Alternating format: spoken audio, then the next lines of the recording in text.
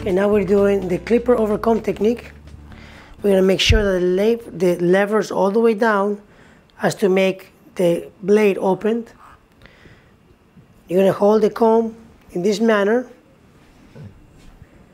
so you're able to go up with the comb and then down with the comb. So you switch it, you move your fingers up and down. The comb is gonna give you the length of the haircut. The clipper is gonna cut whatever you give it. So in this case, we're gonna start, comb the hair down, lift up to put the comb in at 45 degrees, and you go with the clipper. The clipper is gonna be flat on the comb. It won't be like this, it won't be flying up in the air. It's gonna be resting on the comb. When you do the clipper over comb technique, do not put too much pressure on the comb, because then it's gonna make you have an indentation in the haircut. So you're gonna lift up the hair and then nice and softly, you place the clipper over your comb.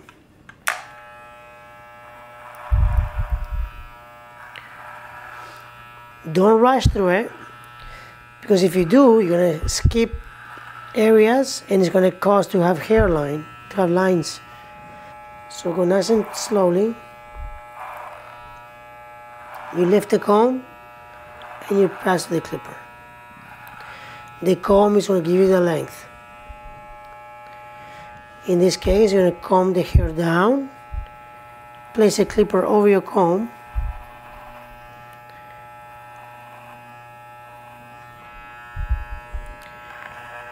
you can also piggyback the clipper to the comb, where the clipper follows the comb. As you can see, your comb gradually comes off the head.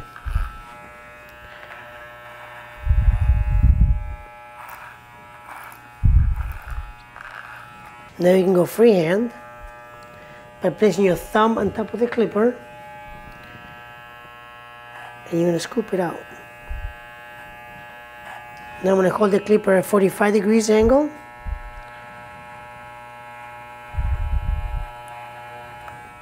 You can go over the whole haircut with this technique.